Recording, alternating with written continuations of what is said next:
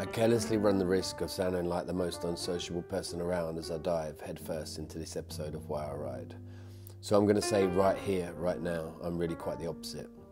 Lisa, not so much. She likes her space and her peace much more than I care for it. Alas, she hooked up with me and her life has been sheer mayhem at times for long extended periods and countless nights that have run well into lunchtime the next day or even the day after that. Over the decades, our homes have always been a hub, a meeting place. We've had more friends stay, live and party in our homes than almost anyone else we've ever hung out with.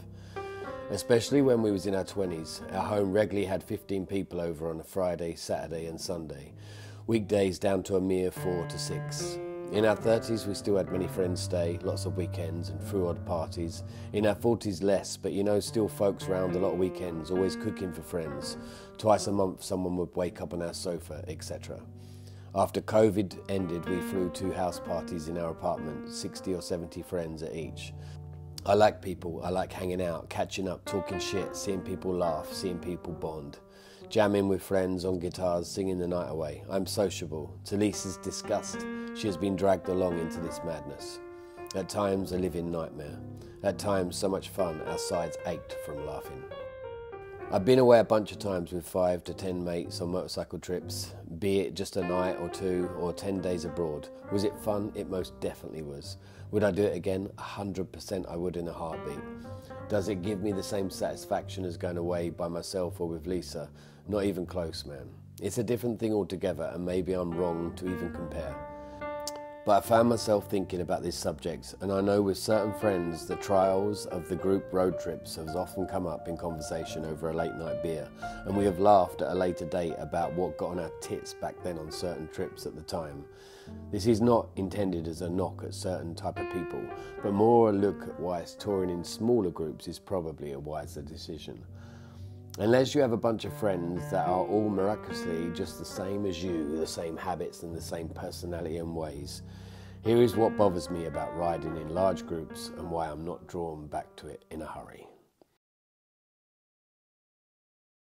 Have you ever been in the large motorway service station with 8 people?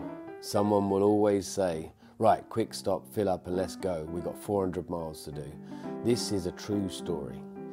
I fill up, pay, and I'm sat back on my chopper in under 4 minutes. I didn't particularly feel rushed. A couple of the guys do the same and then say, we're just going to go over there for a smoke. 2 of the guys say they're going to go inside and grab a quick snack. 5 minutes later, and the guys smoking stroll back and we're all sat back on our bikes. After another 5 minutes rock by, one guy who went for a snack comes back hurriedly, scoffing a burger. One of the smoking guys now fancies one. He goes inside and joins the large queue. The other smoking guy now needs a shit, so he goes inside too. 10 minutes later, both shit smoking guy and I want a burger smoking guy come back. The original guy who went in for a snack very mysteriously has not showed up. He has now been gone 25 minutes. I'm like, where is he? Shit smoking guy. Oh, you won't believe it, but he's sitting in the restaurant. He didn't want to take away. I look over to the window and see the guy making his way through a big dinner, taking his sweet time like it's at mum's house on Boxing Day or something. I think about starting smoking again. I think about a heroin or a healthy morphine addiction just for a moment. I get over this and think about the road. Okay, so we wait another 15 minutes for him to finish and he finally comes out. He strolls slowly over to us, pausing a few times to finish rolling a neat little cigarette. We're all sat on our motorcycles facing the exit, biting our tongues because we are so English. He lights his cigarette and he walks the last few steps over to the meeting point. And as he gets to us, he takes a long, hard after-dinner drag of the sweet golden Virginia tobacco. As he exhales the smoke, he joyfully chirps, "Are we all here then?" He finishes his smoke, climbs onto his motorcycle, and after a hunt through 4 or 5 pockets, he finds his key and turns the ignition. Then just before he hits the starter, he realises he has left his helmet and gloves on the table in the restaurant. He laughs loud and casually strolls back to the services entrance to make his way through the crowds into the restaurant. The smoker who didn't shit now feels movement. Fuck, I've got to shit. And so it went on. I tell it just like it happened. This is not made up. It was like a Monty Python sketch, except Monty Python is actually funny at the time watching it. This is only funny on reflection many, many years later. At the time, it was just an hour sat in a garage forecourt, when it could have just been said, look, you lot, I'm fucking hungry. I'm going to sit down and have a good meal at a table. You can join me or stand out here holding your dicks for an hour. So that quick stop was definitely over an hour. Needless to say, we hardly covered any ground that day. This is how most stops went. You wake up in your tent. I'm an early riser. It's been said I'm an insomniac. I so often go to bed at 1 a.m. or 2 a.m. just to get up at 5 or 6 a.m. That isn't right, but I can't change the lifetime's habit. But luckily a couple of my pals wake super early too. But for the most of them, if they crash at midnight, it's 9 or 10 a.m, open their eyes, talk about getting up for another hour, sit in their sleeping bags, holding their warm nuts for another 25 minutes, and then finally emerge, a lot of stretching and moaning, 40 minutes to make a cup of tea after borrowing a spoon, a cup, some sugar and a coarser tea bag. Then 2 hours packing away, then got to eat something because they didn't bring anything. Let's find a cafe, eh? You're not hitting the road to a Gary Cooper high noon, or even much later. When I travel with Lisa or even my mate Dougal, we're on the road by 8 a.m, the latest. I've had 2 coffees, eaten well, washed shit and shaved. Everything is packed tight. We are good and ready for a couple of 100 miles before pulling up again. I love the morning sun. I love a couple of hours riding before everyone is awake. So the early mornings away in large groups I found somewhat frustrating. I'm not saying everyone should get up early. I'm not saying that at all. I'm aware I'm a freak. But I'm me. I'm stuck inside this freak and I'm happy inside here being freaky. I just can't waste 4 or 5 hours of my life one day, let alone multiple days, waiting for someone to get up, pack up, eat up and load up. By the time they're ready to go, I'd have been 250 miles away eating a fine lunch. The older I get, the less I like wasting time. The less I like putting myself in situations I don't want to be in. Time is more precious than gold. Time is everything there is. Time is ticking, reeling along, like a sweet, sad song.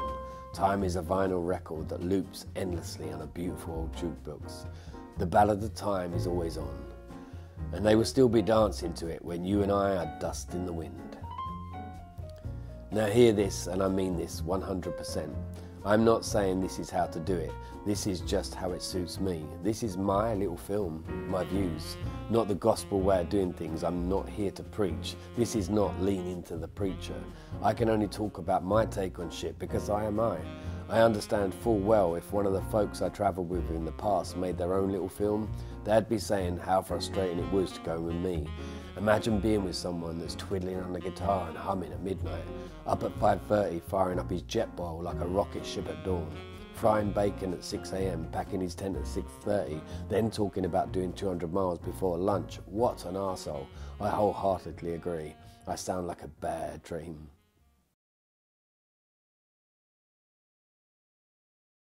What are we going to eat? I like food. Food is important to me. My mum was a magnificent cook. She made her own bread and homemade just about everything. I learnt to cook from a very young age. I left home at 16 and I had to eat good food. I don't mind junk food. If I'm in a rush, I'll eat it. But if I'm passing through a town and there's a nice restaurant and I'm in a strange country, I want to try their cuisine. Some folks just seem to begrudge themselves this pleasure. They'll happily spend £50 on beer without contemplation, but £20 on a steak, that's too much. I'll just get a bag of chips, thanks. The food discussions can be insane, and then bill splitting. We'd all just go Dutch, all pay the same no matter what you've eaten or not eaten. And that's the only way you can really do it without a flaff. And as someone who doesn't drink alcohol, I never moaned about chipping in for bottles of beer or bottles of wine or whiskies and brandies, etc. Then you have the problem of, when are you going to eat? Some people want to do lunch at 12, some at 3, some at 4, dinner at 6 or dinner at 9. I'm hungry, I'm not hungry, I'm dying of hunger, and so on and so on.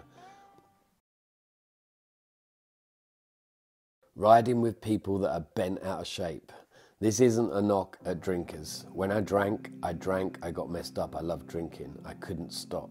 But I could still function. I still got up at sunrise. I still went to work every day. I never really entertained hangovers. I had them, but I'd never let them kick my ass. Until the end of my drinking career, when I was always doing coke, they really did start to kick the shit out of me. I stopped. But for the most of my drinking career, I was champ. I went to work, I could ride, I could drive, I wasn't moody, I was just me.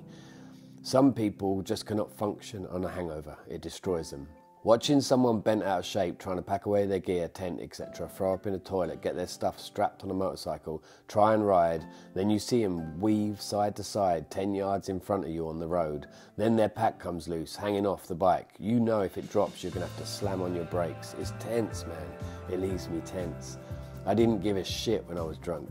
Now I can see a bit more clearly. It just gets me thinking, if you can't handle it, slow up on tour, man. What's the point of planning to drive across the country, then getting so messed up every day you're in agony every minute of the ride?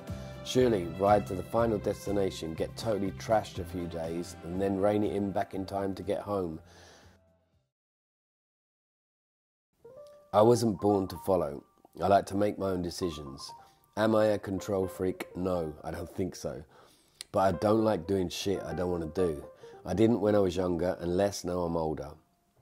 When I'm away on a group trip, it's like that question, where shall we go today? I don't want to go for that long. I just want to do 100 miles and then hit a bar, get messed up. It's too hot there, beach isn't for me. You don't even know what's in that water. I hate mountain roads, no head for heights. I can't do motorways. My stepmother's cousin's neighbour was killed on the M1. I'm out. I don't want to go anywhere there's no McDonald's. I can't eat any foreign crap. Please, please, please, can we just take a road without any white lines? I've had no coke for 5 days. If I see one more white line, I'm getting off my bike on my knees, rolling up my 50 and going to hoover that bastard up. Before you know it, you've done an hour and 53 minutes deciding where you're not going to go, and you've still got to decide where you are going to go. That's 70 miles you're not doing today. You know what else is a drag? Losing people at traffic lights. You will all try and stop, but there's a car up your ass. The car that weaved around your friend when he stopped instantly on the orange light. But there's nowhere to pull up. You go a mile further and wait in a lay-by. It's pure logic. They'll come by. We haven't turned off the main road. They'll see us clear as day. They don't show. You call them, but their phone is dead. You volunteer to ride back and you find him sitting outside a shop with a flat white and a smoke. He says, I knew you'd find me.